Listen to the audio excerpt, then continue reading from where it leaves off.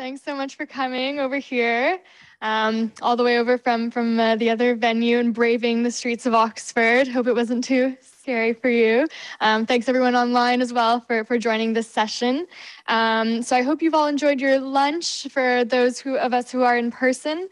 And so my name is Audrey Wagner, and I'm the researcher and coordinator with the Nature-Based Solutions Initiative and one of the main organizers of this conference. And so I'll just be up here really briefly today to introduce the session on governance. And so I'll go ahead and introduce the chair of the session, Mark Hirons. So Mark is a departmental lecturer and a member of the Land Use and Sustainability Group at the Environmental Change Institute. Mark is interested in addressing interlinked social and environmental challenges through interdisciplinary research. He is broadly engaged with research that investigates issues of well-being, inequality, and justice with respect to climate change and natural resource governance. So without further ado, I'll just hand it over to Mark. Well, welcome everybody. Thank you very much for coming, and thanks Audrey for all the amazing work you've done organising it. You humbly said that you're part of the team, and I'm sure that's true, but you also have been doing an amazing amount of work getting things going behind the scenes. So huge thanks to you and for helping organise the panel.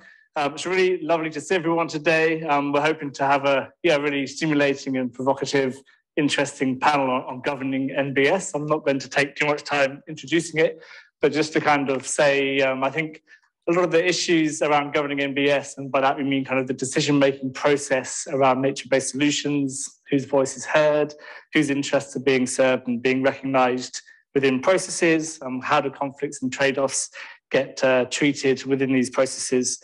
And I think the sessions so far have really illuminated many governance issues, not least in the last session. And we're going to hopefully continue that rich vein of conversation that's been going on. Obviously, nature-based solutions don't happen in a vacuum. There's a lot of other things happening out there in the world of relevance to those of us who are interested in social issues, biodiversity loss, climate change. And these kind of schemes, as well as being part of these kind of high-level discourses, also land somewhere with quite profound impacts. And these questions of equity and inclusion are really central to understanding what's going on. And in a number of different ways, our panelists today are going to kind of speak into those issues. So also to note that I'm kind of chairing the room, as it were. We have Mulyani, who's chairing the online, or we're co-chairing together, but she's online. And I'm just going to, without further ado, hand over to her to just briefly introduce our speakers today, and then we'll get straight on into it. So thank you very much. Look forward to your participation. And Mary, are you there? Yes, can you hear me? Wonderful, yes we can. Thank you very much. Well, thank you, Mark and Audrey. I will now introduce our 4 speakers and 1 discussant in our panel. And to be efficient, I think I will introduce each of them briefly at the same time, instead of at the beginning of each presentation, so that we can have more time for our Q&A session later. Firstly, we have Constance McDermott, who is an associate professor and Jackson Senior Research Fellow and leader of the Land Use Governance and Sustainability Program at Environmental Change Institute and Oriel College, Oxford University. Connie has over 30 years experience conducting research and applied work on state, civil society, and market-based approaches to governing forests, land use, and related supply chains. Connie's work also includes a strong focus on the equity of international conservation initiatives. Today, she will deliver her talk on transforming land use governance, discussing how global targets without equity miss the mark. Secondly, we have Rachael Garrett, an assistant professor of environmental policy at ETH Zurich.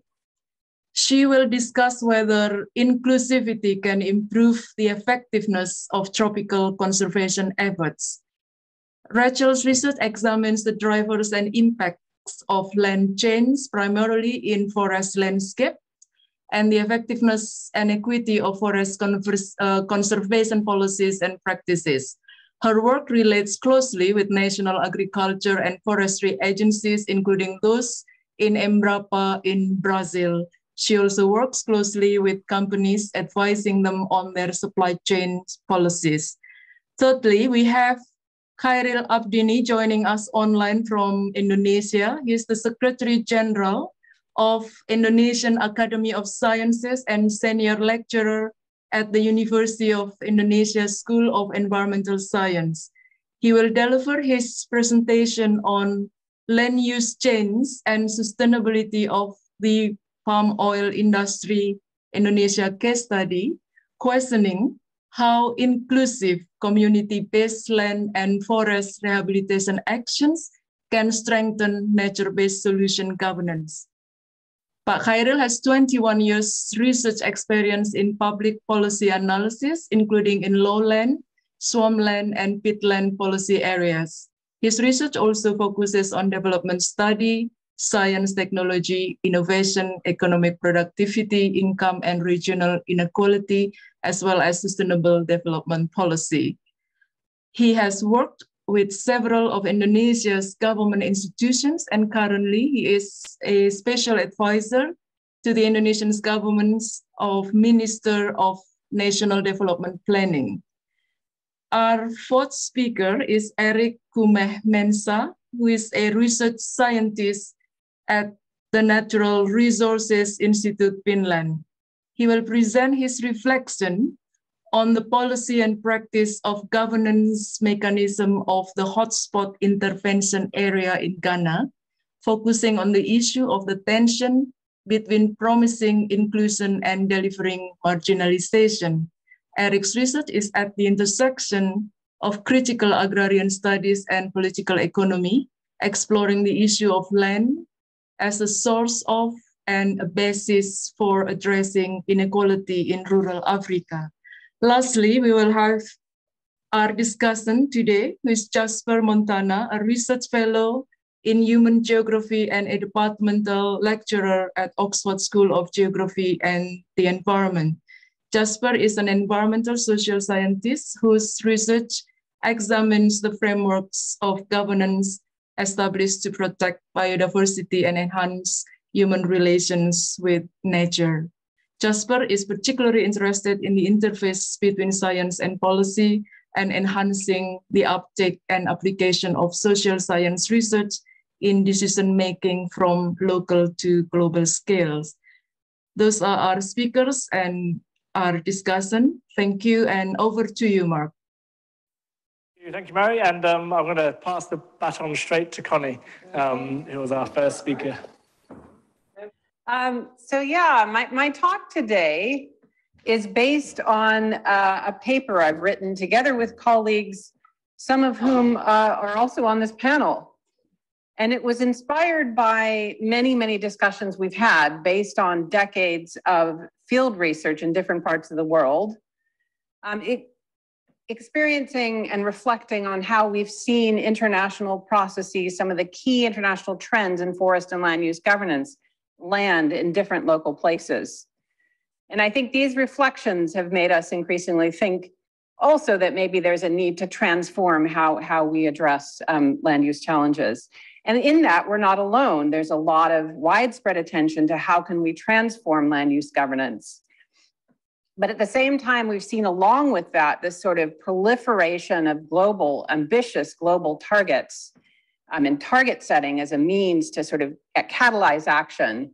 And based on our observations, the argument we're going to make is that those targets, if they don't more seriously take into account issues of equity than we have so far, are more than likely to miss their mark.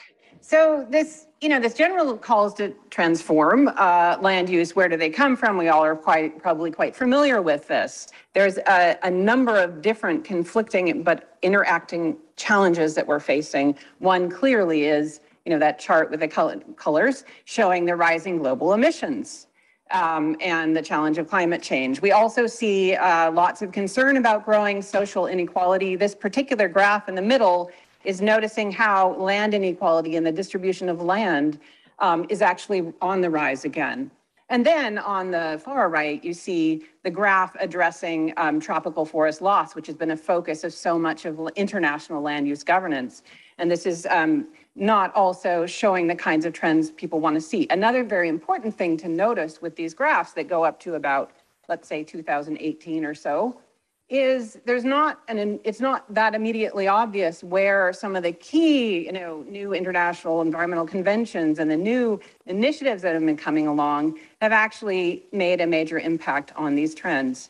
So whether it's 1972 Stockholm Convention, 1992 Rio Convention, we still see these trends happening. So it's arguably frustration over this, saying we're not doing enough, that we see what looks like a real rise in global ambition to address these problems.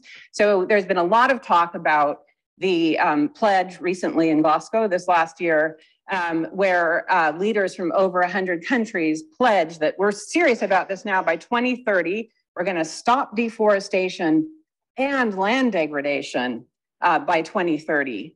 What's notable in these pledges, however, is they're not very specific about how we're going to achieve this, and particularly how we're going to achieve it given our track record so far. So what I wanted to do to link this into the discussions that have been going on for the last couple of days over nature-based solutions is think about, well, if we think that these problems can be solved through nature-based solutions,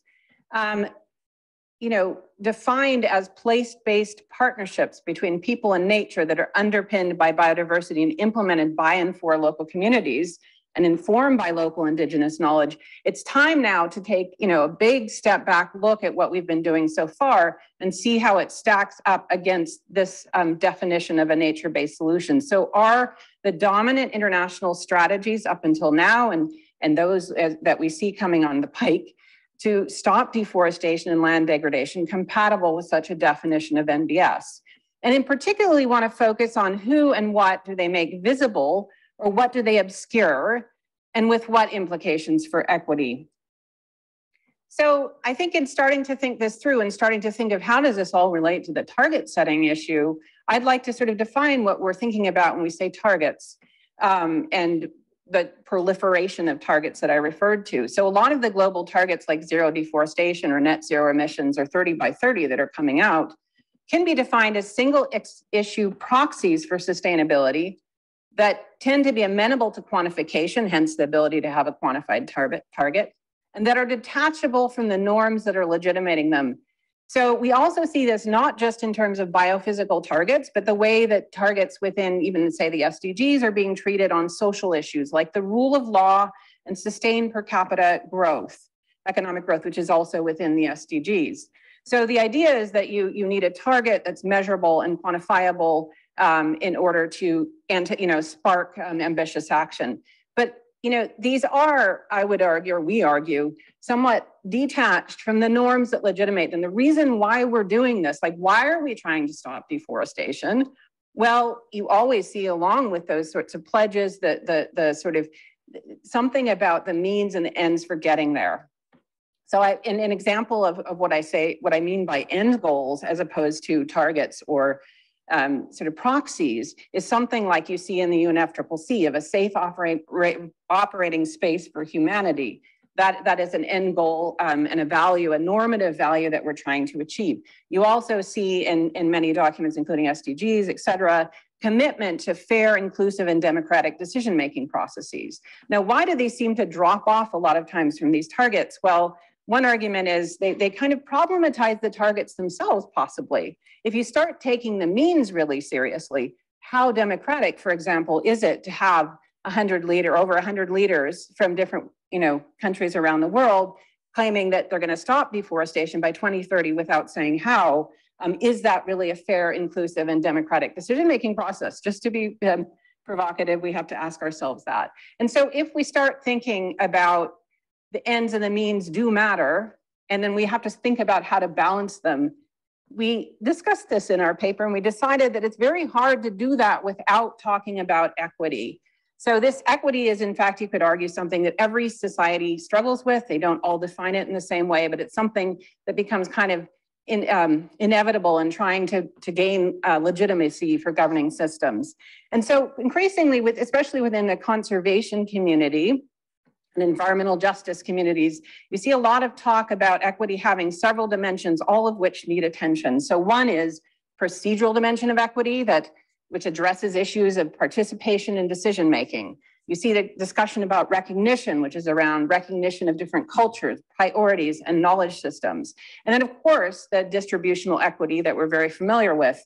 Are we equitably distributing the costs and benefits of our interventions?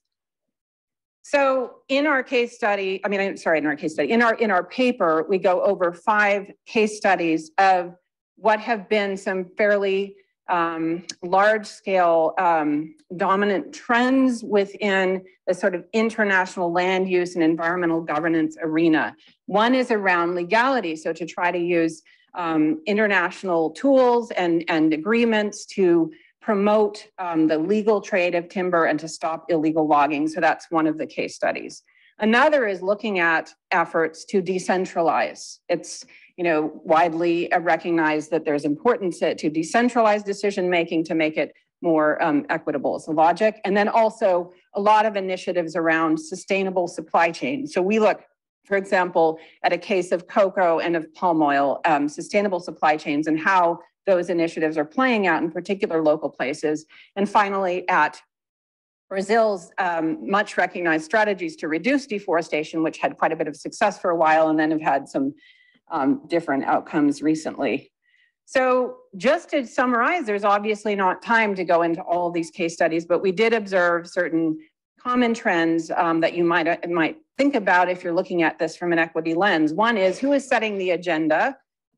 Typically in these processes, well, it tends to be sort of international and national actors setting the agenda. You see, therefore, oftentimes an emphasis on standardization and quantified metrics to measure success. And the emphasis is on transparency and accountability to external actors.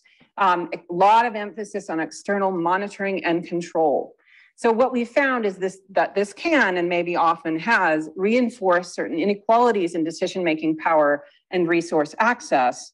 And it has had pretty limited, as we've talked about, uncertain or very volatile impacts on forest loss. So let me just draw on one of our case studies very briefly to illustrate how this might work. So let's look at the case of legality and look at it from first an international lens. So I want to draw on the case of the EU Forest Law Enforcement Governance and Trade Voluntary Partnership Agreements, which generally some of you may be familiar with, involve developing between the EU and the partner countries in Africa, Asia, and Latin America, timber legality assurance systems that involve a legality standard. So legality must be sort of simplified and produced on a auditable standard. You see the development of an auditing system and then a system for licensing legal wood.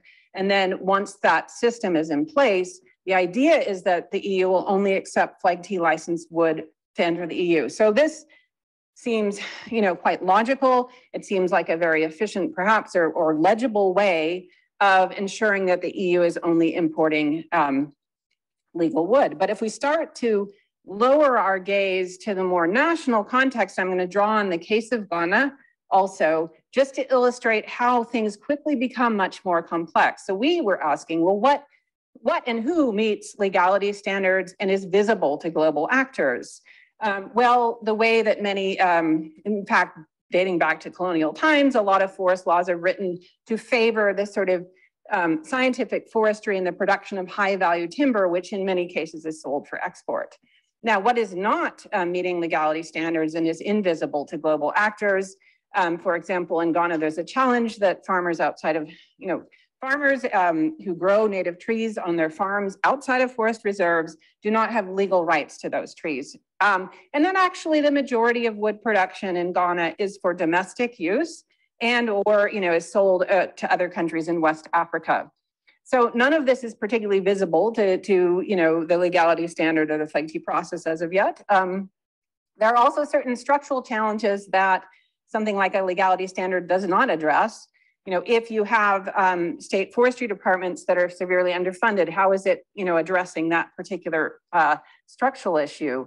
And if you're taking the limited amount of money that's there and starting to put in new laws and institutions to meet international demands for legality licensing, what effect does that have on the ability to, on the way that the state forestry department functions? You have issues around government corruption. And then very importantly, you have the issue of how the court system is functioning as it is. Does everyone have equal access to due process and law? If you're going to start enforcing the law without that, then clearly that's going to start to raise, certain issues around equity and justice. So what you see is a channeling of resources and attention into generating licenses for export, computerized tracking systems, and external surveillance and control. Now it gets even messier if you go down to the ground level, which was where we were at doing our research on cocoa forest landscapes around the Kumeh area, and start to see what a legal, not illegal, legal logging concession looks like. So this is a widow's cocoa farm that has been turned into a skid trail to, basically because it was a shortcut for dragging the logs to, to the other road. So in the process, this widow lost something. She estimated at least 20 cocoa plants and plantain plants, and tried every avenue she could for legal recourse or some kind of compensation and failed. So this is essentially now you could argue it's not the way it's supposed to be, but that is what a legal concession has looked like. And it, may be continuing to look like. And now the other thing I want to point out is that this widow, meanwhile, to the extent that she has remaining cocoa crops, is going to find it increasingly challenging now to sell those crops, into the especially European but international markets. Why? Well, because as a cocoa farmer in Ghana, the proliferation of requirements that are now, evolving to verify to the international community that what the cocoa farmer is doing is sustainable is really becoming quite remarkable. So you have your various, voluntary sustainability certification schemes. You have competing or different forest carbon market requirements. You now have the EU, the UK, the US, France, and Germany, and various countries developing new supply chain due diligence requirements that will require that this widow is able to show that her cocoa is not, leading to deforestation, and that she doesn't have any child labor, et cetera, et cetera. So if we look at these kinds of trends within international land use governance and the three dimensions of equity, it raises a number of interesting challenges. As I mentioned earlier, the setting of target standards and metrics by international actors does, by definition, exclude, to some extent, if not more so, the majority of those most affected by those initiatives. In terms of recognition, we're prioritizing perhaps global legibility through standardization, quantification, the primacy of science over local knowledge, validated through external surveillance that exclude actors without legally recognized rights, which I'm sure has been talked about a fair amount today. They don't have legally recognized rights. If you don't have formal documents or means to pay for verification, where does this leave you? Another thing of very great relevance in terms of broad trends, what does it mean for distributional equity if we start developing quantified metrics for our values?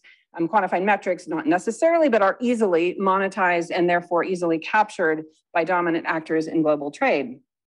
So if we consider all of these dimensions, what would an equitable and transformative NbS require? So from a procedural equity point of view, I think it's probably generally agreed there needs to be more devolution of power and decision-making, and that unilateral policies and global market-based approaches may often reinforce inequalities between global north and south, between export and domestic markets, between rich and poor, that there's a real need for us to think more about national and local determination of both problems and solutions that prioritize domestic and local welfare, and that take domestic and local markets seriously, not as a problem, but as something that needs to be fostered and supported. So recognition of diverse cultures and knowledge systems targets, when they are disembedded from the norms they purport to serve, are readily appropriated by powerful actors. And people have talked about a tyranny of forests. Okay, fine, but what about the tyranny of numbers? That vastly, if we would not require and see standards reporting and verifying as the answer to necessarily in all contexts, we could vastly open the space for solutions coming more from the ground up and from different contexts. And in terms of distributional equity, you know, there needs to be some redistribution of costs and benefits. So we need to urgently stop offloading the costs and burdens of sustainable initiatives onto those not at the table, least able to pay and least likely to benefit.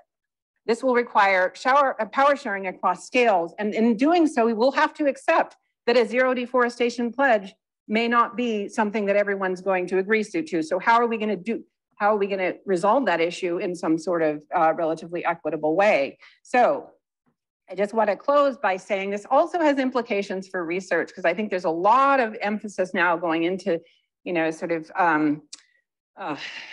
global scale models, you know, quantifying the challenges that we're facing and coming up with, you know, sort of standardizable solutions. But actually, if we really want to understand and contribute to co-produced place-based solutions, then we need more co-produced place-based case studies to understand how multi-level governance is landing in local places.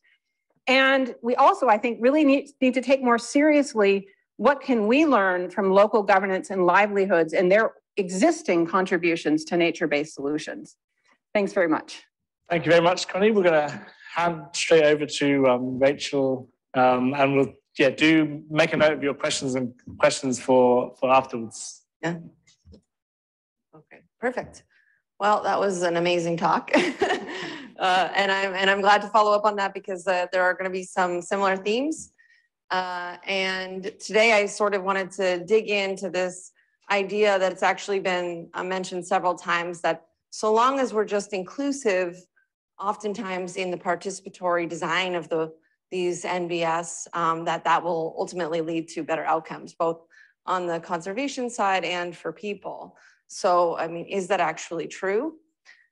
And I'm coming at this from a land system science perspective. So really, I see land at the center of these nature-based solutions. I think that's generally how people have been talking about them.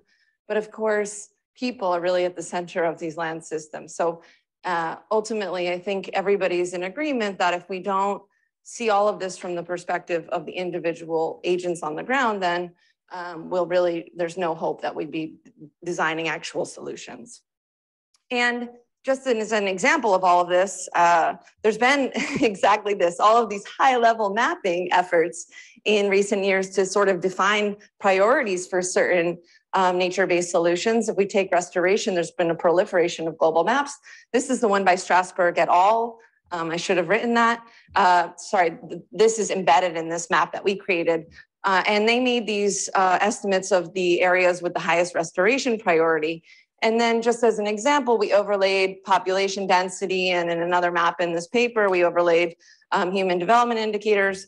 But just as an example, you can see all these areas in yellow are places marked as having high restoration priority and have among the highest population densities in the world. So what does it actually mean for these to be priority restoration areas? Obviously, there's going to be some trade-offs and goal conflicts with the people who very much inhabit these spaces.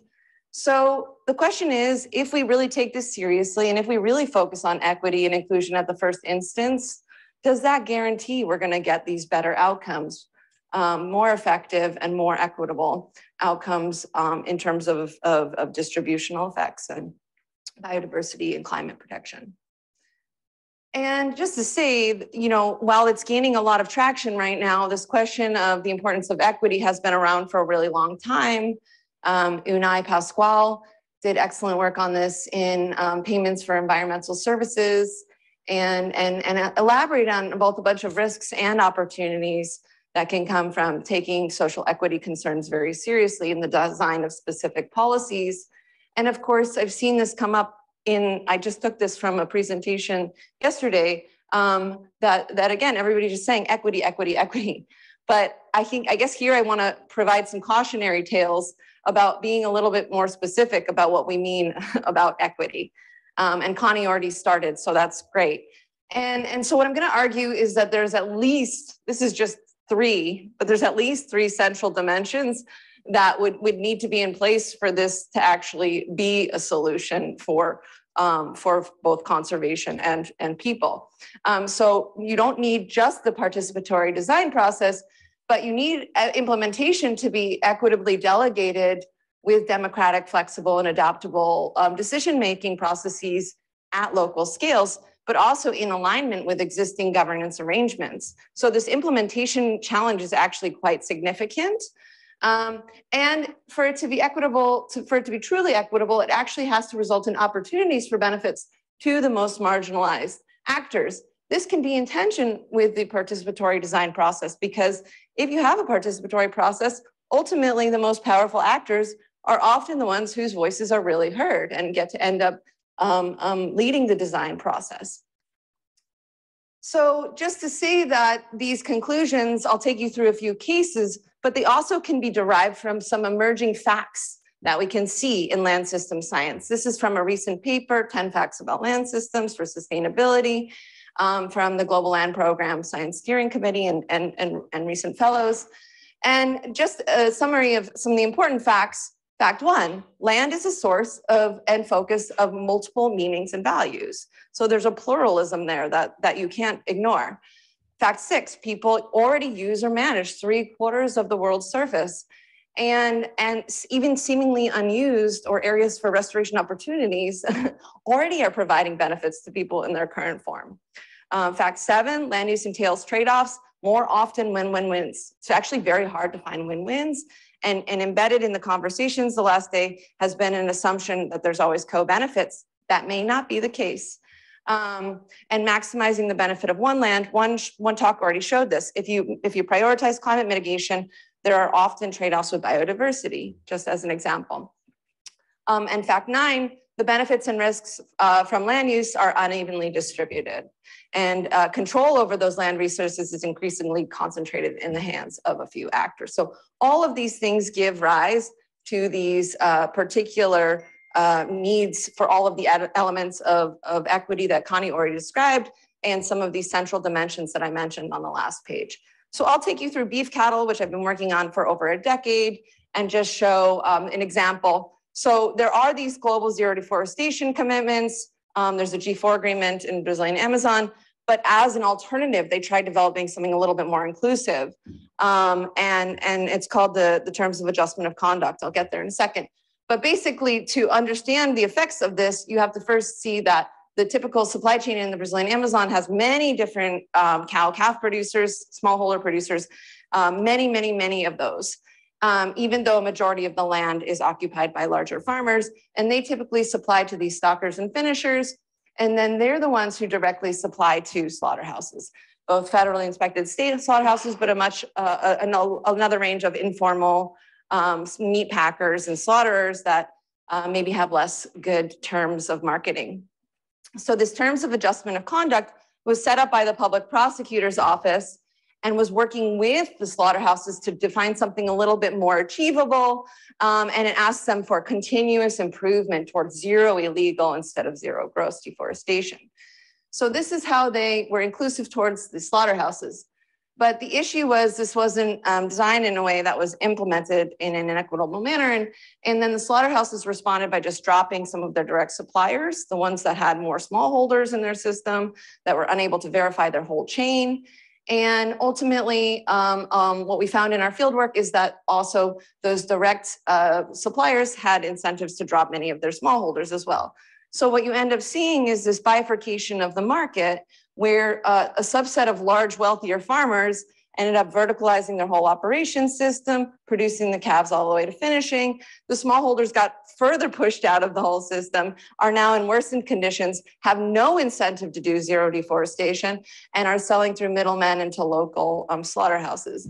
So the point here, the takeaway, is that a participatory process was present at some level in this policy, but the implementation of this inclusive policy was delegated to powerful actors that then essentially just used it as an opportunity to push the more marginalized actors out of the system. Another cautionary tale, again, you have a very well-meaning forest and landscape restoration effort in Malawi, And this was implemented in the context of this National Forest Landscape Restoration Strategy. And it has all sorts of types of restoration. So that's great. It's inclusive of many options: native forests, plantations, woodlots.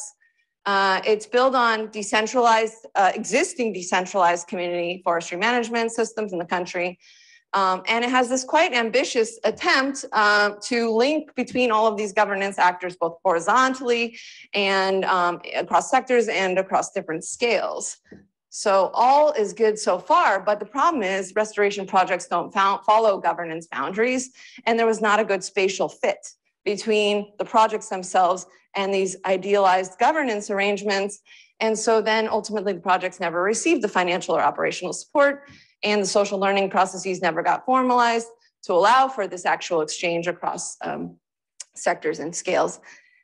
So again, another cautionary tale: the participatory process was present, but the governance system didn't foster sufficient cooperation.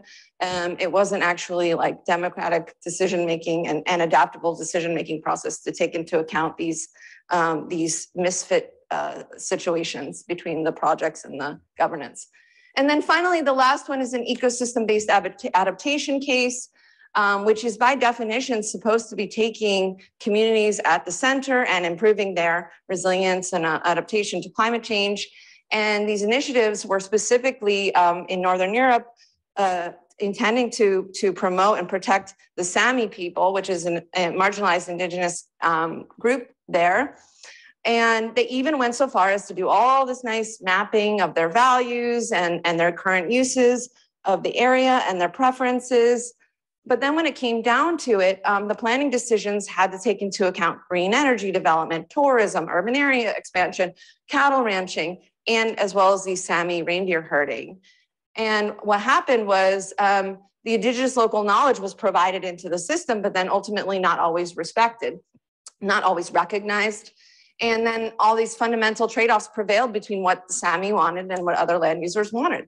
And then in the end, the planning decisions ended up being skewed towards the more powerful actors in the system, especially outside of the core Sami areas. So the takeaway here is, even when the nature-based solutions aim to realize the benefits for livelihoods, co-benefits just might not be possible. There might be fundamental trade-offs between culturally important livelihoods and climate mitigation goals. So again, I just want to leave you with the takeaway that participatory processes are an important central dimension, but not sufficient. And you need to be asking who participates and how. Where did the benefits go? What discourses ended up dominating? How do people relate to land, and how do their motivations differ? Where might those trade-offs occur? And which ones are you going to actually prioritize? So it's just that fact 10 actually in this paper really resonates with Connie's final slide again, that governance processes that do not acknowledge distinct forms of justice will be considered unjust. And you must acknowledge multiple perceptions of beliefs and values, multiple visions of justice, and these power differentials. So I just want to finish by thanking my group members whose research that I highlighted, Federico Camelli and Sarah Lofquist from the Environmental Policy Lab, as well as my collaborators at the Global Land Program Science Steering Committee. Thanks a lot. Thank you very much, Rachel. We're now hoping to move to our online. Chairil, are you there? I would like to talk about the land use change and sustainability of palm oil industry in Indonesia. In the term of how inclusive the community-based land and forest rehabilitation can strengthen this national-based solution. So I'm very glad that two speakers before talking about the inequality. I think this is also a problem that we have here in Indonesia. I would like to begin with the historical background of the deforestation and land use changing in Indonesia. Maybe everybody remember that during the 70s to up to the 90s, deforestation and land degradation mainly caused by the massive logging activities. At that time, we did not have the knowledge and also know-how, and then we asked the help from the expert from the Pacific Northwest and also from the Philippines yeah, how to cut the tree, yeah, in the forest. That was it back in 1970. And at that time, what we did is a kind of a clear cutting, yeah. We cut everything and nothing left behind. Now this area become a secondary forest, yeah, and then all of the primary forests maybe now in Java, for example, only left about 15%, and in Kalimantan or Borneo maybe left only about 30 or to 40% only. Deforestation and peatland degradation also occur due to the expansion of the agricultural areas, yeah, which have began on large scale in 1970s, and it reached its peak in 1996. Maybe everybody know about this 1 million hectare peatland development project in central Kalimantan. The reason why we developed the agricultural area in the peatland at the time, because we learned from the indigenous people who live in the eastern part of Sumatra and also in the coastal area of Kalimantan, mostly Buginese, Banjaris, yeah, they utilize this peat soil for agricultural activities, mostly paddy, yeah, paddy field. But they have their own, what we call it, local knowledge, yeah, local wisdom to manage this small area, yeah. They just, what we call it, open up, yeah, the very shallow peatland area. They never come into the peat dome area to develop agricultural activities. And then between 1990 and 2015, everybody know that the large-scale expansion of oil palm plantation occurred, and it resulted in direct and indirect land use changes. So currently, the total area of this oil palm is around 16 million hectares. In addition to this oil palm expansion, open pit mining, primarily coal mining, also contributed to deforestation and land degradation in the Kalimantan or Borneo Island. And then if we look at the three pillars of the sustainability of palm oil, from economic perspective, palm oil is an important and strategic commodity for the Indonesian economy. Indonesia is the largest palm oil producers, about 47 million tons annually, and also it contributes 13% of Indonesia's total export.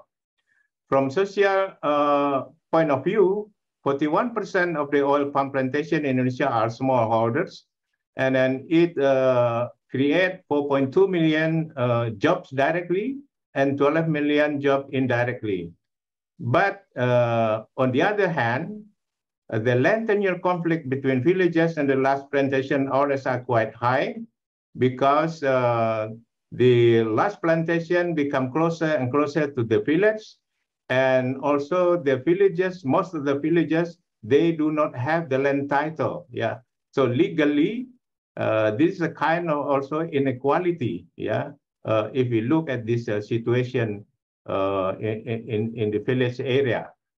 And the other thing is the villages or the smallholder plantation also a very weak bargaining power, because the nature of the monopolistic market of this palm oil in Indonesia.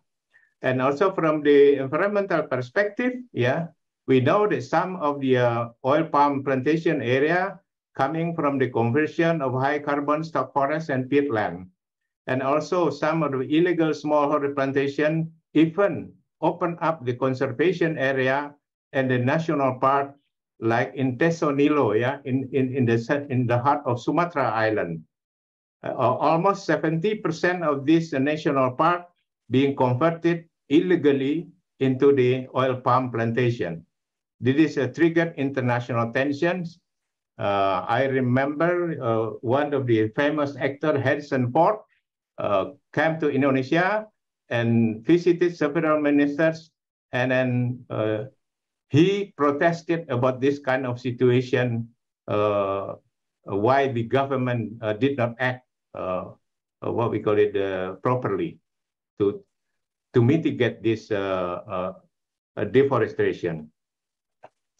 And what the Ministry of Environment and Forestry did since 2016, the ministry has been implementing massive land and forest rehabilitation program nationwide.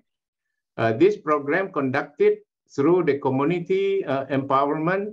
So the community participated in breeding, planting, and maintenance of this LFR implementation. By the year 2021, this program already maintained an area about 6,000 hectares, and then with the target 15,000 hectares basically. All seedlings are selected not only as a function of greening, but also have economic value. So the villagers admitted that the LFR program really touched and empowered the community so that it brought economic benefits for them. And also they have changed their attitude. So they are no longer willing to plant the oil palm in the area and try to manage and maintain this land and forest restoration program intact. This way, the community will protect the forest and land area. But this is just the beginning, yeah? 21 and 22. We do not know how this program will be effectively for the mitigation of the land degradation and deforestation in the future. The other, in the 2016, the government of Indonesia established the Peatland and Mangrove Restoration Agency, PMRA. The target is very huge, it's very daunting, about 2 million hectares within from 2016 up to now, with the 5 major tasks. First is peat restoration as an effort to restore degraded peat ecosystem so that hydrological conditions, structure, and function are recovered. The activities in the field is actually rewetting the peatland that already being drained by the people and by the corporation in the past. The second is revegetation, is an effort to restore land cover in peat ecosystem through planting native plant species, yeah, in the protective function or with the other type of plant that are adapted to wetlands and have economic value in the cultivation function. The third program is the revitalization of community livelihood. Yeah, we know when the community is still in poor condition, it is impossible to implement such a program. So the mostly likely the program will fail in the future because they did not have what we call it enough livelihood in the area. So they come and enter the forest and cut the trees. The fourth program is Peat Care Village. So it's a kind of alignment framework for existing development program in peat rural areas, especially in and around peat restoration area. This approach is to build cooperation between villages in one landscape of the peat hydrological unit. And the fifth is the young generation who cares about peat villages' prosperity. So it is involving the young generation to actively participate, yeah, in the village community to carry out activities that support peat restoration action. This is some of the result, yeah, up to now from this PMRA, as you can see. By the year of 2020, 360,000 of peatland being restored and 228,000 of mangrove area. PMRA also supervises the plantation companies with an area of restoration target around 500,000 hectares. The other effort conducted by the corporation, yeah, like Unilever, yeah. Oh no, sorry. This one is let me see. Oh, this is the tax duty, yeah. the tax duty of the export of the CPO. The money they collected from this tax is used for replanting smallholders oil palm. We know that the productivity of the smallholders oil palm only 50% compared to the large plantation. So the government has a program to replant this oil palm plantation with the more sustainable and higher yield of oil palm, so it could reduce the risk of illegal and land clearing in the future. The rest is about biofuel. I think the third one is correlated with the natural-based solution research and development program. This program aims to provide solutions to various problems, ranging from the plantation up to the environmental aspects. Okay, this is indirect land use change. I think I missed one of my what we call it the presentation here about the effort made by the corporation to help the smallholders to comply with the sustainable oil palm practices.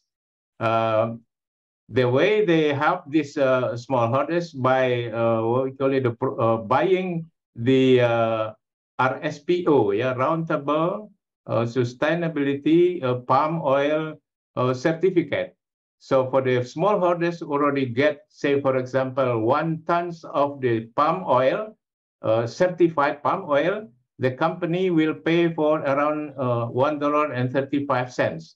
And this money is collected and managed by the community of the smallholder plantation to improve the capability, yeah, to grow the oil palm sustainably, yeah. And then I'm going to talk about the indirect land use change. Indirect land use change occurs when land originally used to produce food crop is diverted to land to produce feedstock.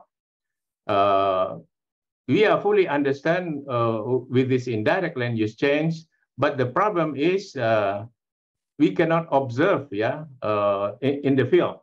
So the scientists use the mathematical model, yeah, to approach or to estimate the potential impacts. And the problem also, since this ILAC cannot be observed and measured consequently, the mathematical model used cannot also be verified and validated. There are 4 types of model, yeah. And then as you can see here, palm oil result what we could is considered to be a high ILAC risk because produce the CO2 emission, the highest CO2 emission, and then followed by soy oil. There are 4 models, but there are huge differences in the emission calculation from these 4 models. And this is the, what we call it, the data report from the Commission to the European Parliament about the feedstock, maize, oil palm, rapeseed, and you can see here, oil palm shared the highest deforestation in the additional planted area, almost 70%. So now come to the recommendation. So I think the current undertaking on inclusive community empowerment should be continued and strengthened.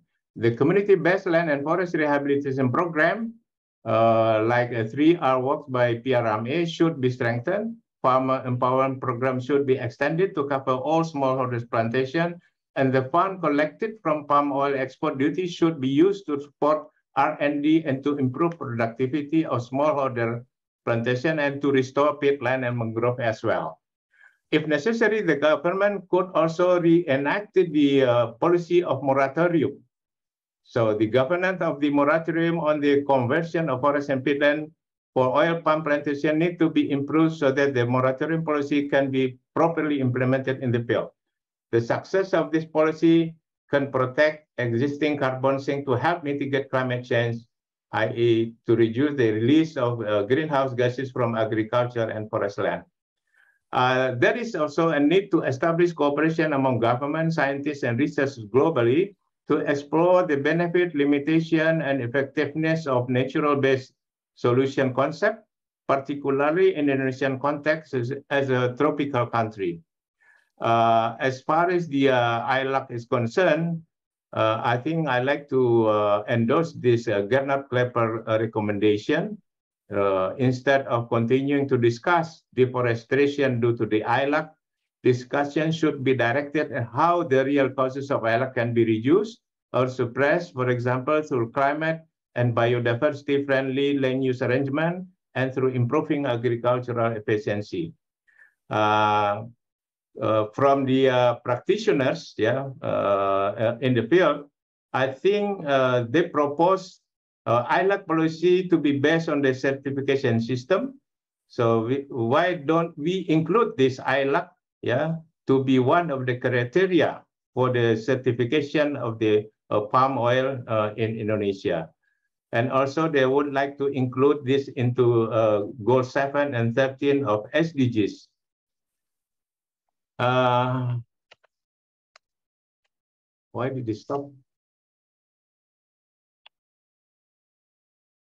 Okay, I think I have some pictures basically, but I cannot share it here. I would like also to endorse, okay. Yeah, this one for the final one. As the two speakers before talking about inequality, I think, the situation domestically, we have also inequality of knowledge and know-how between the politicians, between the people in the educational system, the economic system, the natural environment, and the media. This was proposed by Karayanis, and I like this model. So in order to be able to solve this problem, inequality problem, land degradation problem, how can we continuously create the knowledge and know-how, and how can we communicate this knowledge to the decision makers, to the economists, to the university, to the society, etc.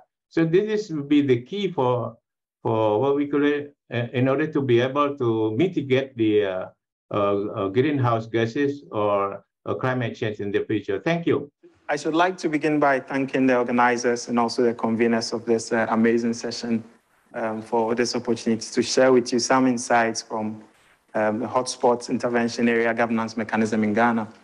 Talking about the need for equity in nature-based solutions, I think this provides some kind of insights into how multi-level governance framework could help, but also it points to some pitfalls that we possibly need to guard against when we think of multi-level governance mechanisms for nature-based solutions. So I would like to start by giving a brief introduction about the context within which this is situated. So in Ghana, every year about 140,000 hectares of the high forest zone is lost to deforestation. And whilst logging and illegal mining play a very important role in this deforestation, the state estimates that about 83% of deforestation in the region is caused by agricultural expansion. And it goes further to tell us that chocolates, which most of us, I'm sure, we really love, cocoa, which is a core ingredient for producing that plays a big part in driving this deforestation. So typically what you see in the landscape is you might on the edge of a forest see what appears to be a forest, but then when you go in, this is another side of the story. And typically what happens is that to the untrained eye, this might look like a banana or a plantain plantation within the forest. But then when you look a bit deeper, you see that it's a kind of a precursor to establishing cocoa, where the plantains and the bananas provide a kind of shade for cocoa to take roots. And so what Ghana really did was that over the last few years, it has decided to implement this Cocoa Forest Red Plus program, which is a kind of a partnership between private sector, between the government and also civil society to sort of tackle deforestation within this high forest zone. And in doing this, the government has really adopted a kind of a nested approach, which I would like to take you through briefly before pointing to some critiques. So if you look at the broader landscape that is looked at, what the government has done is essentially divide these areas into what it calls hotspot intervention areas. And these are quite huge areas. They range from around 240,000 hectares to 380,000 hectares. And within each of these HIAs, the government goes further to sort of impose this multi-level governance mechanism where at the very basic level, each community has what it calls a community resource management committee. And so from this community level, a number of communities come together to form what we call a community resource management area. The idea behind this essentially is that it wants to sort of devolve management rights over this space to local communities so that they can actually be able to manage the resources there next to their farms. And then as part of this hotspot intervention area governance mechanism, a number of CREMES come together to form what we call a sub-HIA, which is also like another level. And then from the sub-HIA, there's also another higher level, which is the greater hotspot intervention area, or the bigger landscape. And so to show you really how this works, it's like a 3-tier multi-level governance mechanism, starting from the very base where you have the tier 1, the community, the CREMA level, and then from there you have the second, which is the sub-HIA level, and then the third part is where you have the HIA itself. And there what is done is that right down from the base here, executives are nominated or elected from the communities, and then they form what is called the Hotspot Intervention Area Management Board. The essence of this board is to engage in partnership with the private sector, cocoa buying companies, and also with the government and forestry officials, the government agency in charge of cocoa, and civil society to form a broad-based partnership. And through this partnership, they sign a kind of a framework agreement that tells how they will manage the individual smaller landscapes within the broader HIA. And so what they intend to do really is to, through this, be able to at least deliver about 1.8 million hectares cocoa agroforestry systems, whilst also contributing to protecting about 1.3 million hectares of forest reserves. And so what we sought to do, this initiative is quite young. It's actually it's in the 3rd year now. But what we sought to do is to really just try to look at how this initiative is evolving, and also really to look at what kind of powers have been devolved to these local communities in terms of how they are able to decide on their affairs. And to do this, we sort of engage a decentralized governance framework where we look at 4 main domains of power that can be devolved to communities. The first level happens to do with decision-making. What kind of powers do these smaller level community-based structures or institutions have in terms of making decisions, and also in terms of making rules for governing the landscape over which they have control. And then also in terms of enforcing compliance to some of the rules that they are able to formulate, as well as managing conflicts that may emerge within this space that, as it were, is expected to be devolved to them. And so to do this, we looked at the first HIA governance mechanism that was created in the western parts of Ghana. It's called the Grabosubia Hotspot Intervention Area. And within that area, there are about 10 CREMES and also some non-CREMA communities, but these have converged into 6 sub-HIAs, like I had shown in the structure earlier. A lot of acronyms, I'm aware, but please bear with me. and then also there's the higher HMB, which is the management board. But within this landscape, you have this myriad of actors. Two-Tone here is a cocoa buying company that is very active in that landscape. It's not the only cocoa buying company there, but somehow it seems to be the one most active in this initiative. You have the Ghana Cocoa Board, which has a kind of a monopoly over the cocoa sector in Ghana. The Forestry Commission, which is in charge of managing forest resources. And you have a bunch of civil society organizations that, as it were, also seek to facilitate this whole process. And so we engaged the farmers right down from the grassroots, the village level structures to understand really how they feel about all this. And also, we visited some of their farms and also some of the forests to really, see firsthand how things are going there. The main things we found out so far is that first, the whole, decentralization seemed to have occurred really rather nicely. Like it started off with a lot of enthusiasm just about 2-3 years ago. But as we speak now, it seems to have taken a tumble. Nobody really knows what is going on there now. And so this CREMES, which is like when a couple of communities come together to form this, resource management areas, instead of it becoming an avenue for communities to really build consensus and really tackle issues that are of concern to them, it seems to have become more of a mechanism for policing forest resources. And then also what we found out was that this multi-level governance mechanism seems to have imposed a lot of responsibilities on local communities without actually providing incentives or also tending to their needs. To even dive a bit further in, when it comes to the kind of powers that this mechanism grants to communities in terms of making decisions, we found out that politically at the district level, there is a CREMA bylaw, and this bylaw provides that communities should be able to grant their consent whenever forestry authorities want to, for example, harvest resources within this area that has been devolved to them. But we find that at the village level, the constitution does not even mention this. So it also becomes an issue of communities don't know that they have this power to be able to, for example, kick out anybody who comes to say, I have a permit to cut down trees from your CREMA. And then the other thing also we found was that at a higher level, although the HMB has the power to be able to decide on the kind of investment and the kind of actors it invites to invest in that landscape, there's currently no plan in place to be able to sort of attract investments. Technically, the private sector was supposed to provide funding for developing this multi-level landscape management plan, but somehow it seemed to be shirking that responsibility.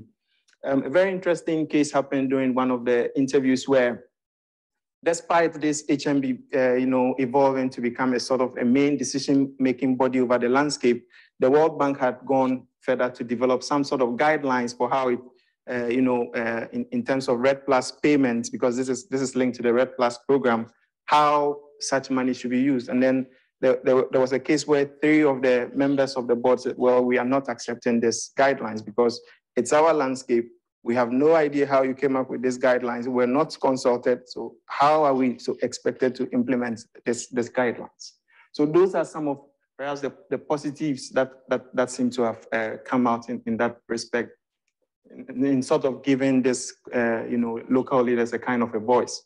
The other thing we found when it comes to compliance was that this seemed to be a kind of the most popular thing within the communities. Most of the CREMA members and the sub-HIE and the HIE members we interviewed, they see this more like, a kind of a front for enforcing forest rules instead of building consensus. So very often, although they don't really have much resources, they try to police forest resources, leading to a lot of conflicts here and there. In terms of managing conflicts, what we found was that the laws really restrict, these local management structures in terms of what they could adjudicate over. And often it is about managing their own affairs, but not really issues that has to conflicts that has to do with the broader landscape. So for example, if an illegal operator comes, to log, that is a sort of beyond their jurisdiction. And in terms of adjudicating conflicts also, we found that these policies and laws seem to have given a lot more power to traditional authorities, but then in a lot of the cases, we also saw that these traditional authorities were also parties to the conflict, and they are supposed to be helping resolve the conflicts that essentially they are creating. So it kind of takes some of the power from communities.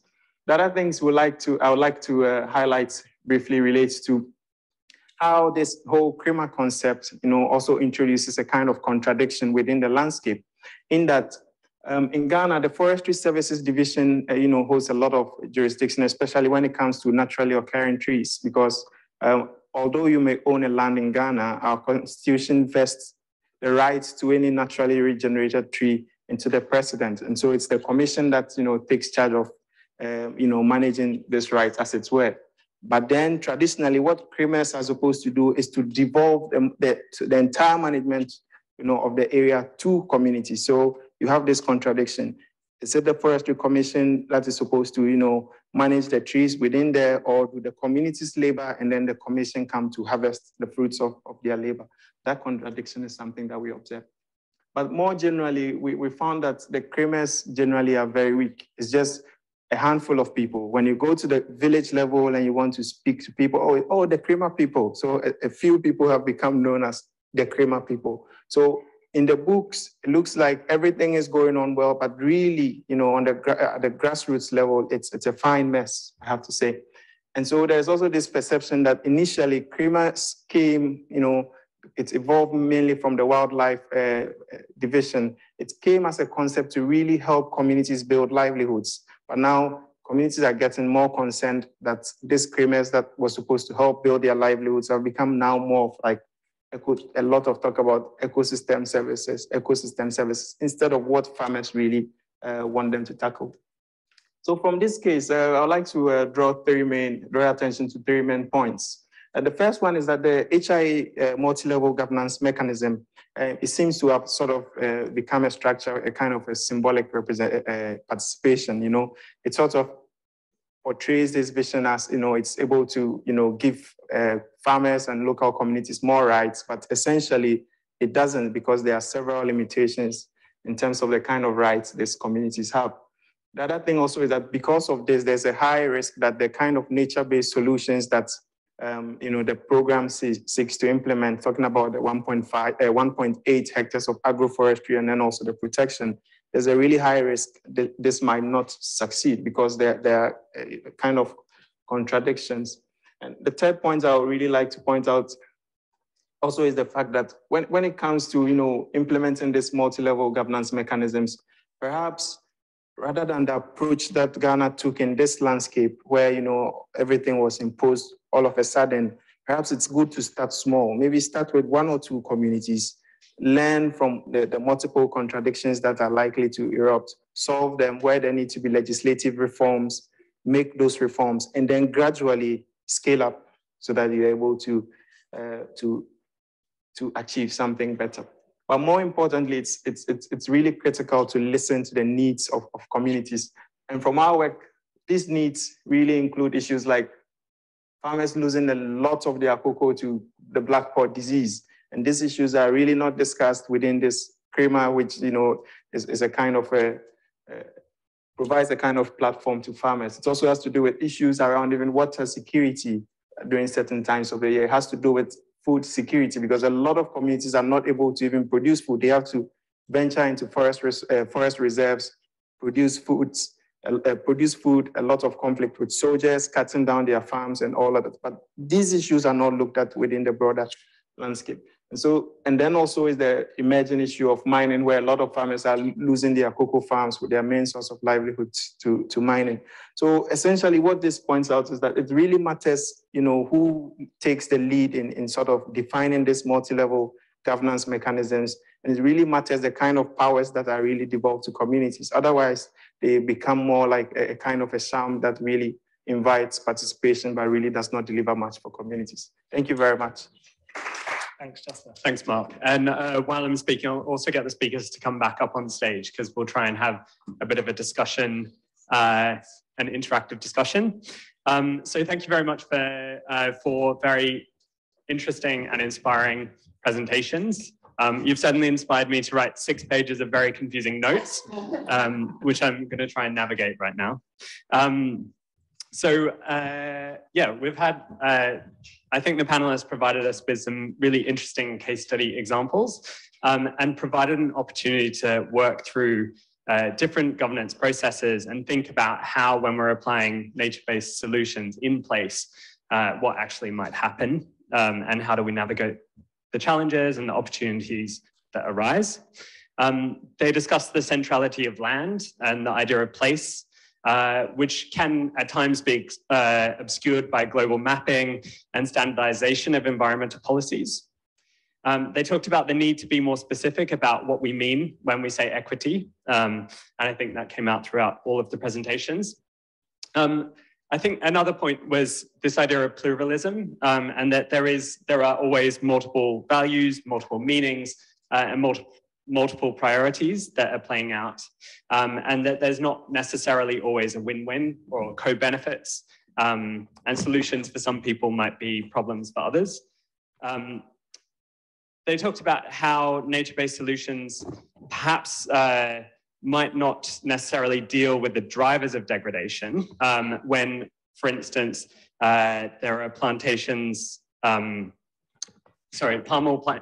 oil plantations, for example, might have perceived benefits and important benefits on jobs and economic growth in one instance, or there might be informal or illegal activities that are taking place that are kind of excluded from the view of a solution perspective.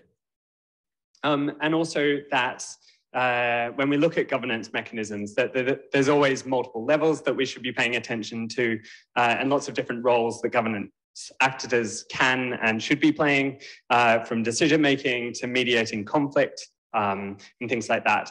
And we need to be careful about how we distribute these powers, and that sometimes what appears to be inclusive governance actually puts limitations on the types of rights that are devolved to different communities. And therefore we need to listen to people, not only about their kind of needs and priorities, but how they're being involved in these processes that we think about. And generally that there's, I guess the presentations informed us that there's no one-size-fits-all approach to governance, that we might have committees, we might have decentralization, we might have sort of certification or legislation, but we need to be paying attention to who's leading and who's deciding about these processes in their development. And also, I think, constantly being reflective about how they're going and thinking about how we can change them in the process.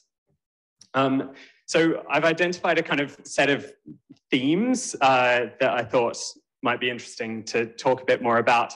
One is the kind of who of governance. So this is about, who's taking part. When we talk about governance, who do we actually mean? Who are the actors of governance? But also, what are the spaces in which governance can take place? And I wanted to kind of challenge the panelists to talk about whether or not governance is something that only takes place in local places, or if there are other, where is governance decided and where does it take place? And how do we kind of navigate priorities around governance? So I might jump into a first question, which is, so where does the focus of, if we're trying to transform, create transformative change, where does governance need to take place in your experience? Perfect. Any of the panelists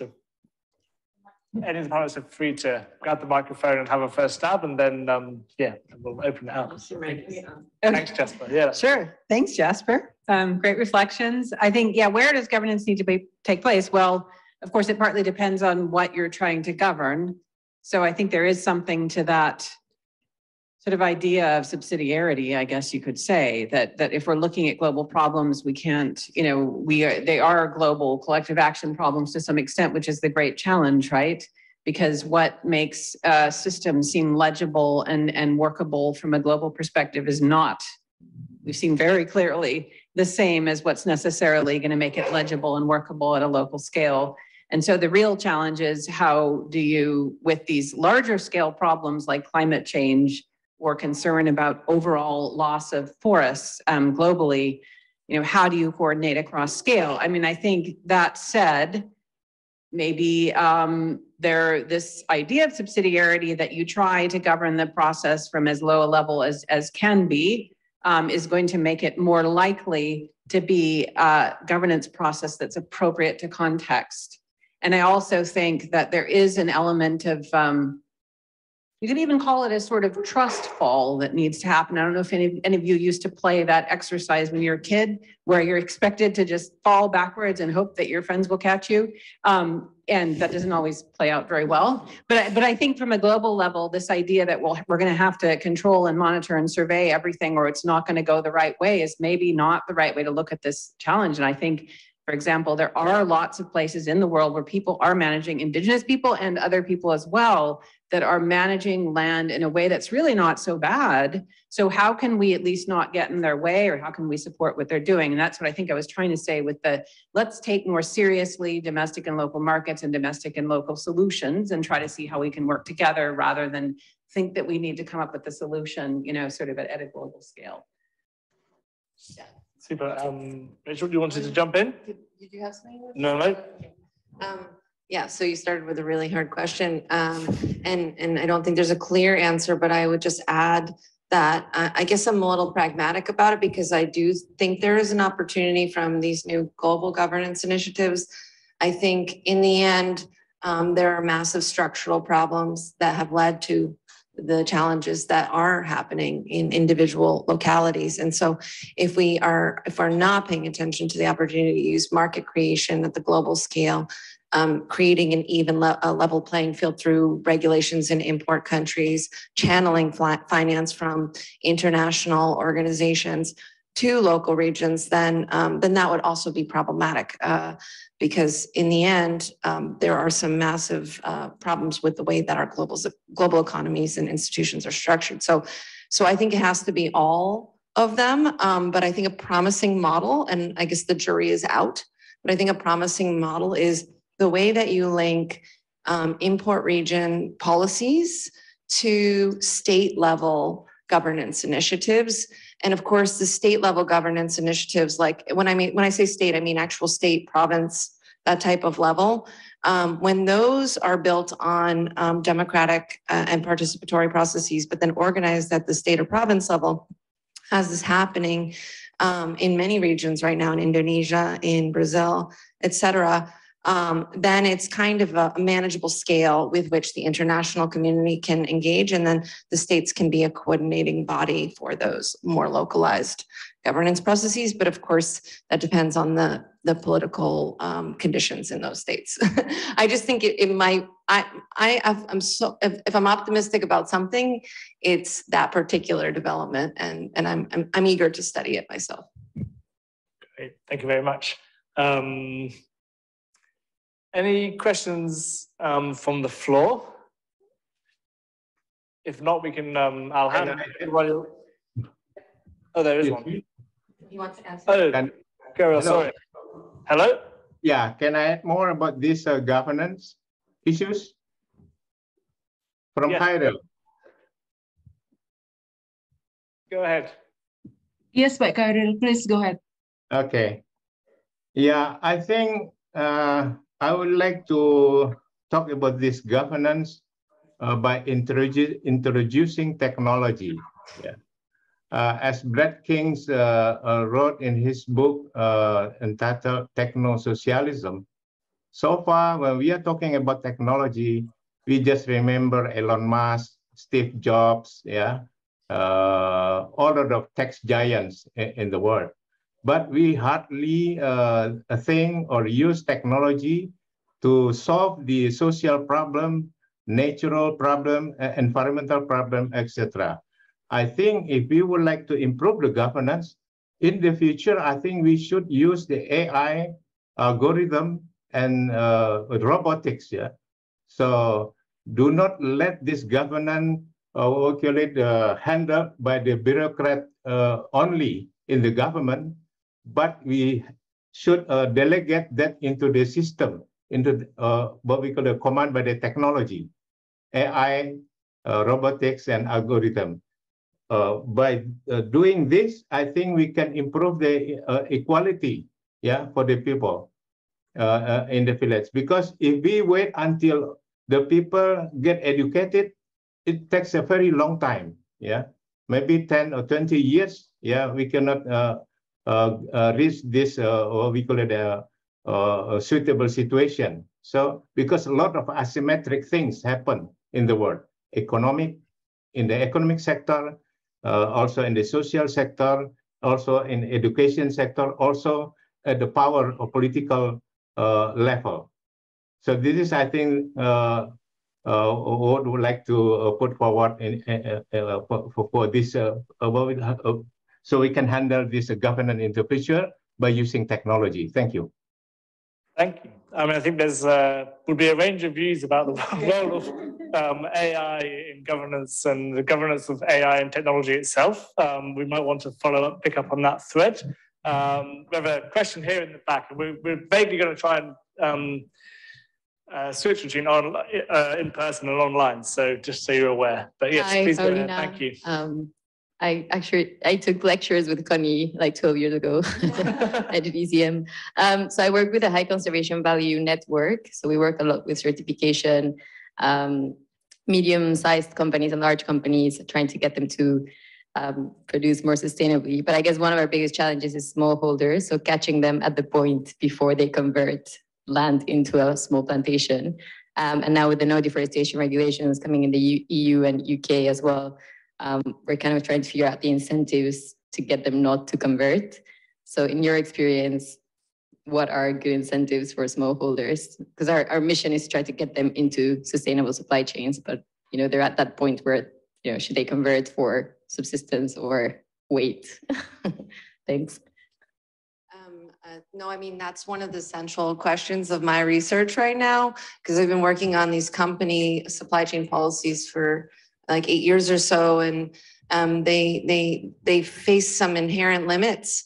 So if you're governing through supply chains and you're governing people who are already in the supply chain, you can't deal with new frontiers, and you can't deal with people who are not in your chain. And there's always somebody who's not in the supply chain of the actors who have made the commitments. And definitely people who are not in the supply chains of actors who actually implement their commitments, which is a smaller subset. So and I actually don't think that we have the scientific evidence right now to say which type of approach works best.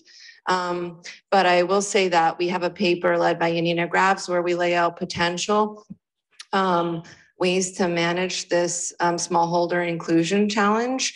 But I think it is really important that we, like when we're designing the policies, one thing that I think is that I can say now concretely is that when we're designing the policies, we don't create the opportunity for companies to pit the smallholder inclusion against the zero deforestation commitment and then use that as a cop-out for actually implementing their policy. But rather, the ways that NGOs are pressuring companies to adopt specific standards has to inherently already incorporate the smallholder aspect and make it so that it's not a strict market exclusion approach and is instead more of a capacity building approach towards a continuous improvement model that has some teeth and capacity building, not just within your supply chain, but in the broader area of potential suppliers. I'll stop there, but I'm happy to talk to you more about that. Right. I'll add to that. I mean, I think, I come from the question, I come at the question from a little bit of a different angle because I'm not starting necessarily with the bottom line is zero deforestation. How can we include smallholders, especially when that bottom line is created in a unilateral type of policy? I think that I'm struggling with seeing how that is being sort of in line with the ideas of equity and inclusion. But I think if we really want to think, for example, in Indonesia about bringing in smallholders, where there's certain things that could certainly happen, like the strengthening of community rights. We've seen, I've had, DPhil students in some extent spilling into my research, and it's well documented. Many cases of communities not able to stop palm oil companies from coming into their area because they don't have it's the fundamental underlying structural problems that are creating this kind of dynamic. So it's so ironic, when many communities would like to keep out palm oil companies, for example, just like many Ghanaian cocoa farmers would like to not have the trees that they've been growing on their cocoa farm cut, but they don't have the power to stop it. So what do? The solution is to say that they're the problem, and therefore we're going to make it even harder for them to enter into these so-called sustainable markets. I think the point is, basically fundamentally, there are structural inequalities that need to be addressed, and that could be addressed. These are not things that are not unaddressable. But you have to look at it from a holistic way. And that's also one of the reasons we're so concerned about this fixation on quantitative targets. Unless you can feed into, you know, the sort of metrics, and unless you can verify that your traditional livelihood is contributing to global sustainability, you're invisible in the process. Whereas a large palm oil company will have a much easier time, you know, accessing these markets. So I think we have to think about this really holistically, yet at the same time be pragmatic. And it's true, you know, we're live in the political world that we do, so we have to try to find our way forward. But I do think it's also a critical role of researchers to point out, you know, that we're not going to get there if we don't sort of address these underlying inequalities and problems that we're facing as a global community. Thank you. To add a bit to that, you know, historically, and I would use more of an example from cocoa to elaborate. Historically, deforestation and cocoa production have been inextricably linked. It's an issue that you know, it's really going to take more than, you know, just zero deforestation commitment to tackle. It's also an issue about inequalities, really, because cocoa farmers, I know several cocoa farmers who have been cocoa farmers, and their grandparents were cocoa farmers, and possibly their children will be cocoa farmers, because the trade in cocoa is you know, it's so unequal that, you know, the distribution of profits does not really make a lot of difference, or it doesn't really make an economic sense for farmers to invest in improving their production systems. So I think we need to, you know, broaden the debates to, you know, include this multiple dimensions.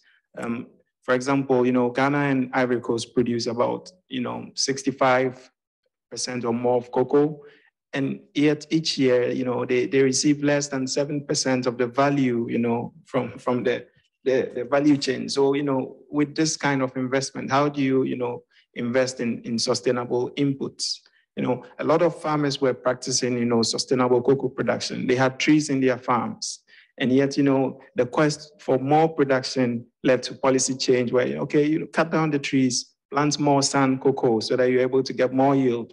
Forgetting that, you know, you're able to get more yields in a relatively short time, and then, you know, you lose the productivity. So I think these broader issues and, you know, the fixation on, you know, producing more, and also really issues around inequality in the trade need to be linked with, you know, the zero deforestation discussion. I think that's how we can really make a difference, and not necessarily just setting the targets and, you know, putting a lot of responsibility on poor farmers who, you know, very often, I tend to say, very often, if you look at the kind of water a lot of these farmers drink, excuse me to say, the water that we use to flush our toilets are way, way better, you know.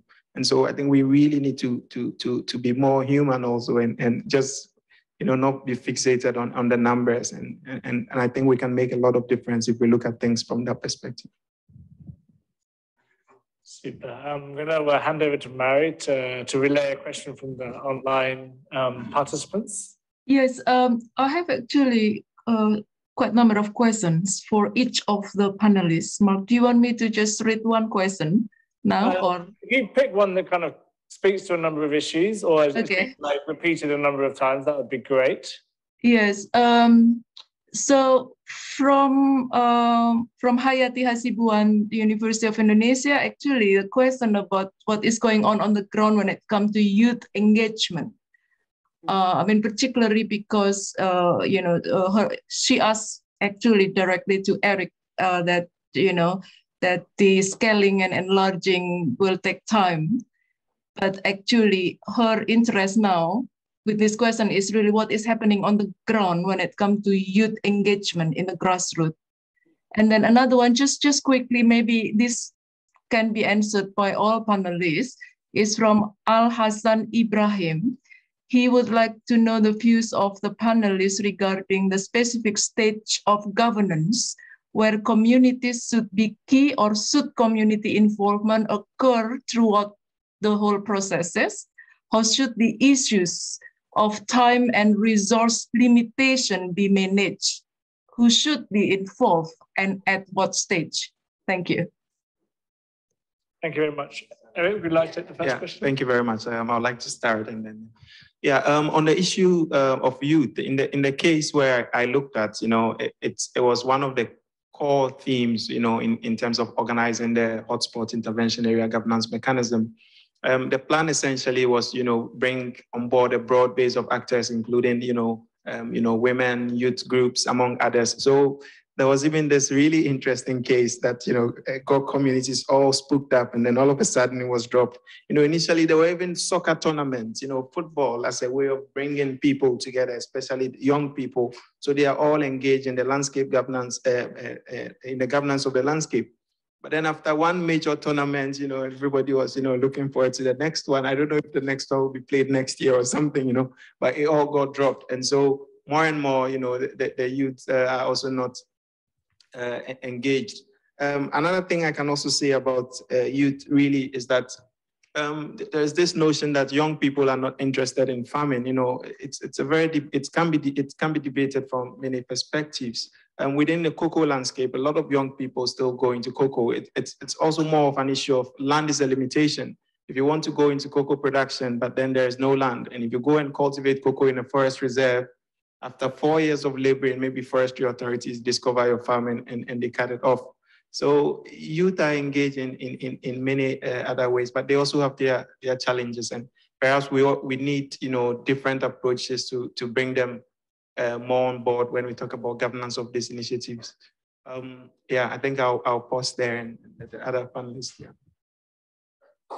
Great, thanks. So the question around when should you involve communities, if I understood that correctly? Yeah, I mean, I think it's very hard to speak generally again, in that it really, I guess it depends on the scale of at what scale we're talking about, which is a big challenge, of course, because again, as we're talking about scale, it is a challenge if you're a global actor trying to address a challenge like climate change, and feel that there's not time to consult every community around the world. Obviously that's not feasible. On the other hand, I would say, it depends on who is most directly impacted by whatever the intervention might be.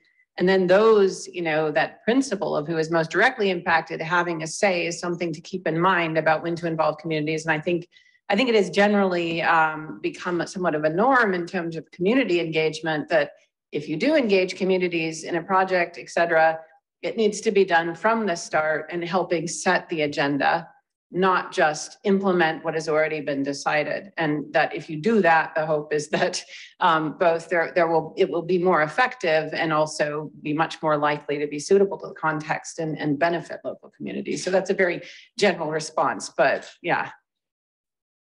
I'll just give two specific examples of how this wasn't done properly. And I'm not saying I can show you the best example of how to do it properly, but in supply chain policies, companies are very often delivering technical assistance and creating policies, but there's no mechanism to convey knowledge back up through the chain. So we as researchers then have to do this work because that's not what they're set up to do. So we as researchers then have to be involved in constructing those focus groups and doing those interviews and in trying to highlight values and not just measure impacts. We need to change the way we're doing the research to make sure that there is some vessel for enabling knowledge and participation in systems where there is actually no governance system or arrangement to facilitate that. And then just, for example, the EU due diligence regulations, whatever process they had in place to come up with their current EU framework to halt import-driven deforestation definitely does not reflect any of the views of even the national level governments in the producing regions. And I've had so many conversations with those people, let alone farming groups, to say, what? How is this the way that this ended up getting written? And so at some point in the deliberations, in the EU Parliament, when they were arguing about this, they didn't have representatives from the producing regions or community representatives. And so clearly some space has to be made, by us highlighting it, but also directly by the policymakers to make sure that in the UK, in the EU, in the US, when these are being deliberated, they actually have those representatives there. But that's not enough. Right. So my whole talk was about how you can have people at that stage, and that doesn't mean anything. So then you have to make sure that the governance process includes an adaptive strategy that then revisits those communities, that then has a deliberative process that then reincorporates, okay, this is actually not going well. We need to adjust this. So yeah, that's all. Brilliant. Thank you very much. I saw a number of hands going up in the. Mark, I think there is an issue of the question. A part of the question is the limitation of the time and resource. How can the agency who deliver this community-based engagement can resolve the issue of limitation of time and resource? Perhaps just quickly, if Pak Chairil could just contribute to perhaps your experience in conducting, community-based engagement in countries where, like Indonesia, where islands, like many hundreds islands need to be covered, for example. Yeah. I have paid a visit to several places, yeah. If we are talking about a community participation, the variation is very huge, yeah. Some of community, they have a very strong social cohesion. They can help work together, yeah. For example, in the Borneo Island, there is a transmigration community, help this PMRA agency, yeah, to maintain, to monitor all of the facilities installed in the field for peatland restoration activities. But the other villagers, yeah, not far away from the community that I visited, they don't care about this, all of the facilities. And finally, all of the drill holes, what we call it, a canal blocking, etc., is not working properly. So this is a kind of a very huge variation. Yeah, it depends on the so what we call social cohesion of the society, of the community in the area. The other thing is we also have get some help from NGOs. As long as NGOs engage in the community, the program running smoothly. But once the NGO left the community and everything is gone. So this is a kind of things, I don't know how to handle this kind of thing. It is probably, we should address the institutional aspect of this, yeah, from the community point of view. Thank you. Thank you, Eric. I see you just want to jump in. Yeah. I think one possible way of overcoming that is to build stronger farmer groups, because invariably NGOs, their operations are very much linked to funding, and so they are always in and out. They are in there when there's money and out when they go, but farmers will always be there. And so if we really invest in helping farmers build stronger associations on their own terms, and not associations that we co-opt to serve our interests, or the interest of specific actor groups, but really strong farmer groups that can be able to speak up for themselves. I think that really, really makes a big difference. Thank you. Brilliant. Thanks, Eric and Chairil. Carlos. Yeah. Thank you. Carlos from the Laudato Si Research Institute here in Oxford. I just wanted to ask to all the speakers really, whether is there a convergence in terms of what the research is telling us is actually that the methodologies on power at all scales, we're not taking them into account properly in the nature-based solutions. Is that, in a nutshell, what we're getting at? Because what we're looking at the structural inequalities at different levels, they're not really embedded, and nature-based solutions is actually blind to power. Is that the conclusion that you would probably see? And because this is academic research, you're very welcome to be free and flow. And I know that this would be. For instance, IUCN is working on standardization. So is it fair to say, I am just a participant, so I could say it, is it fair to say that actually standardization is a form of power relation that is actually distorting a lot of the power relations at scales? Yeah. Thank you. Excellent question. I'm sure we will have plenty to say. Connie, would you like to go first? And then... Sure. Yeah, thank you, Carlos. I mean, I think, well, yes, in terms of the general problems of power operations at all scales, and also the challenges of how the logic of standardization works, in terms of who is likely to have input into standard making processes, the formalistic systems that rely on someone having a legal identity, et cetera. All of those are major challenges.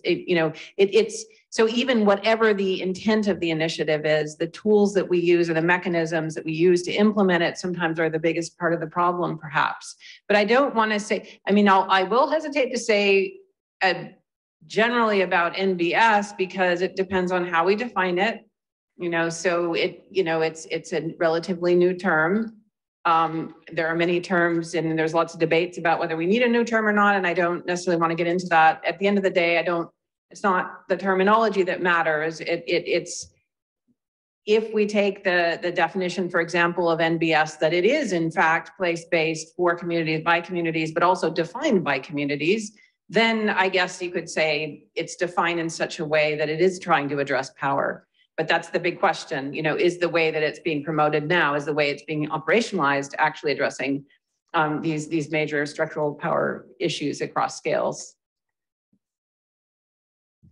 So it's a great question. I would speak to it from more of an academic standpoint of like, where do we need to go in research to address this issue? Because I wouldn't say that the community is blind to it. Obviously, just in the very setup of this conference, they've made a lot of space for different voices to convey issues about power, but also to have the opportunity to even convey it. So, there's an awareness there. But what I would suggest, as someone who didn't come from the political ecology field, is that actually that field needs a renaissance, that needs to be elevated, that needs to be made more accessible in terms of reducing the jargon, investment into improving the methodologies, to elevate that to better recognition and more publication, more visibility about how to actually measure that and convey that and get that out there, because there's a wealth of knowledge in that field, but I just don't see it being taken up in a lot of research. So that's what I would suggest. Eric or Jasper, would you like to say something? Okay. Jasper, you okay? Yeah.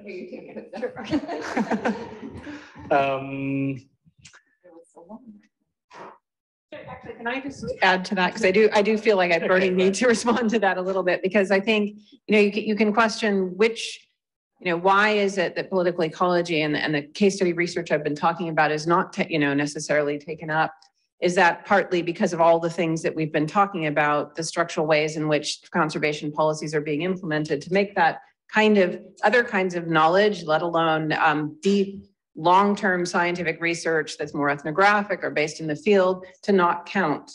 So I think we have to be a little bit careful. I don't know if the solution is having political ecologists start to resemble, the natural scientists, or, because of the nature of the issues they're trying to understand. And also, I think there needs to be space in these processes, as is stated, in the documents surrounding NbS and other initiatives as well, for other forms of, for a diverse form of knowledge, forms of knowledge, not just, ethnographies, but obviously indigenous and local knowledge. And so how can we design systems that are able to recognize different forms of knowledge? So I do agree that, absolutely political ecologists can do a better job of communicating, and there needs to, that's a part of it, but I think there has to be space for that. It's this, yeah. I just want to make it clear that I completely agree. that I'm not saying. You need the microphone. Okay, I'm not saying that political ecology itself needs to change, but that there needs to be people doing ethnographic work, people doing case studies from various different epistemologies and design approaches, but that then in the integrative, interdisciplinary sciences, there needs to be more of a taking up of that particular discipline in the interdisciplinary sciences. And yeah, that's what I'm trying to say. Brilliant. Saba, and then we'll have really time for one last question from the online audience as well. Yeah. So I cannot ask 2 questions. No, one question only. Okay, one question then. Then I will choose it for Eric. Can you elaborate? Have you been thinking about possible analytical concepts or analytical lens through which you want to approach your key findings? And also kind of related to that, could you open up on the dimension of recognition, kind of recognitional justice or recognitional equity? Or how do you think that come to be, relevant for your findings? Thank you. Thank you very much. So I think beyond looking at, the issue of devolution and power, what is also very important, my findings and the work I've done currently can really be, situated very much in the environmental justice framework, because a lot of issues around, procedural justice, comes to play. For example, I talk about situations where, a number of people are now known as the Kumeh people. So it's 4 or 5. Meanwhile, it's a community resource management area. And so it's also supposed to be the whole community that gets to have a say and not just 4 or 5 people. So I think my work can really, shed a bit more light in terms of that, but also in terms of issues around recognition. It also has to do a lot with, a lot of values, in the current setup and design of the Kumeh, and also, stepping it up all the way to the HIA level. What you see is that a lot of, scientific information, a lot of, how do we call it, private sector views, it is given more precedence than, really the views of the local communities, than their values and the key issues that are at the heart of, what they experience. I think more light can really, be shed on this thing. So these are all possible ways that I could possibly, expand a bit on this issue. I must actually also say that this work is still really rather very much ongoing. And so for the participants right now, I cannot share much in terms of publication, but it's something that I look to dive a bit more into in the coming months. Thank you. Thank you, Eric. I don't want to stand in the way of coffee, but I'm aware that we could maybe squeeze in one more quick question from our online participants, and then we'll rapidly close up. Thank you. Right. So I'll try to find a question which can be answered by everyone. Actually, it's directed to Rachael, Garrett, but maybe others can also contribute. It is interesting, Rachael, that you show us the distribution of population density in highly restorable areas. For example, in Indonesia's case, Indonesia's area are yet yellow, but the global corporation conquer the most lands in other countries' restorable area affected by those people affected, and those people in the marginalization land user. How can we achieve the equity and inclusivity, to address this problem? I'm not sure if it's clear enough, but yes. Sorry. I'm not sure I caught, it sounded like there were 2 dimensions that I brought up the fact, I was trying to use that as an example of how there's very local issues that clearly need to be addressed when we're defining globally some priority areas for a particular NbS. And so those are just places where it's very obvious that if people aren't involved, that you're not gonna have a solution that's permanent even, let alone equitable. And by permanent, I mean, if you plant a tree in a place where nobody wants trees, not saying that planting a tree is even a good thing to do conservation wise, but like that's clearly just a misguided approach. But I think the question was getting at that not all problems are local, and that maybe there's also global actors that would care about what's happening in those particular areas. And I think maybe the map isn't the best thing to speak to that point, because the whole fact that the maps exist and get so much attention to begin with is already a sign that the global actors actually have quite such a say in the issues. And we are I think a lot of people are pushing back on that right now to say, these global maps are invisibilizing the people who actually live there. So I have no idea if I answered the question. Yeah, maybe perhaps just to shed a bit more light on it. So another part of my research, what I do really is looking at how this restoration potential maps are able to the kind of things that they really hide. I'm looking at this biofuel case in Ghana where a very European founded company has been able to secure, about 82,000 hectares of land. This kind of one of the biggest challenge, like Rachael says, is this kind of maps really, sort of, it's very blind to the kind of rights. It's very blind to the living conditions and the kind of inequities that people in this resource spaces are actually exposed to. So, for example, in the case I look at, through a kind of confluence between traditional authorities, same old traditional authorities again, and the state, communities who, as it were, had access to these spaces are now, exposed to multiple forms of violence. You've had people die simply because they want to, fight back and, access some of the resources. They are not actually even asking for the land. They just want some of the resources that has actually been, taken from them, or as it were, essentially stolen from them. So I think, this, and maybe that also touches a bit more again on, why political ecologists, we also need to do a bit more to, bring more visibility to the kind of, work we do. Invariably, the global system is such that if you do a lot of ethnography work, among others, it's not given much attention. Like, oh yeah, that's a very really nice model. Oh, okay, yeah, there's much potential there. So I think we need to do more, and it's a challenge that we are willing to embrace and see how best we can contribute. Thanks. Great, thank you very much. So it's almost time to go to coffee. The coffee is back at the museum, is that right?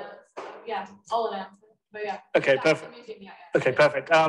So I hope you enjoyed that session, and there were several threads I think that we can follow up on in a number of ways, like a challenge to us as researchers, hopefully for those of you who are practitioners as well. I hope you weren't coming thinking that we were just going to spell out the blueprint for how to do things, but also you've taken away some things to think about, to take into the other sessions, to kind of critically reflect on nature-based solutions, where are we going, how are we getting there, what we think is the kind of central role of governance here in trying to determine the social and environmental influence of these things.